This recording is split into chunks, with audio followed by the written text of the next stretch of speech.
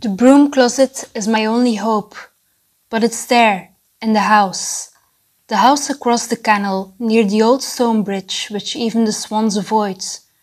The house with the leafless tree hanging over it like a dark cloud. The house with stained glass that only depicts screaming faces. I only need one broom. The broom that I knew, the broom that knows me. But I can't do it. I can't touch that knocker. The knocker with the head of a lion. I can't touch the cold, cold iron only to push open the creaking door and shiver. For a broom. A broom that allows me to travel. Not fly through the stormy air, that would be silly, but to the days of my youth, when my worst fear was losing a doll or that big black dog who lived across the street.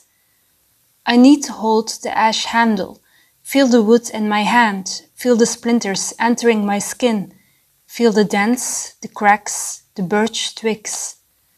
The broom had a life once, stories to tell. Once I have the broom, I will conquer the house that my dad had left me, with the furniture, plants, and the ghosts.